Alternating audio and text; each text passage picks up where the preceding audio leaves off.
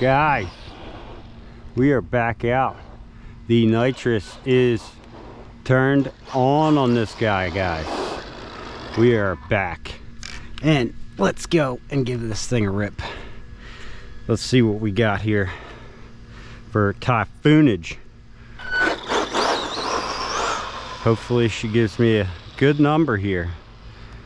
This is the part that I love about this hobby. You could just take something and make it stupid wicked fast. Come on, stop right there and upgrade and do whatever you want. It's your car, it's your ideas. Oh, little loss of signal here. Come on, come on, there we go. All right, I think this is worse than the NITROUS radio. She's boogieing now though, guys. Definitely boogieing now into the grass. I've had vehicles run over on Jackson Road. I don't want that to happen again.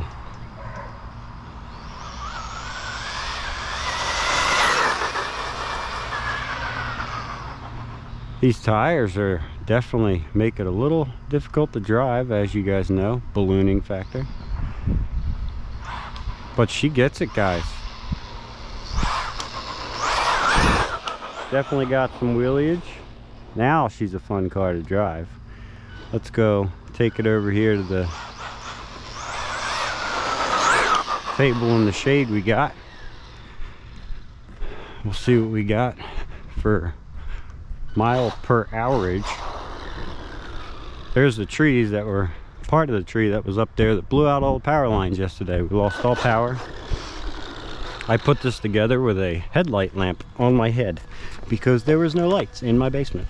So here we go, guys. See what we got. It is hot. It is like 5 billion gazillion degrees out right now. So trying to get camera viewage good here for you guys.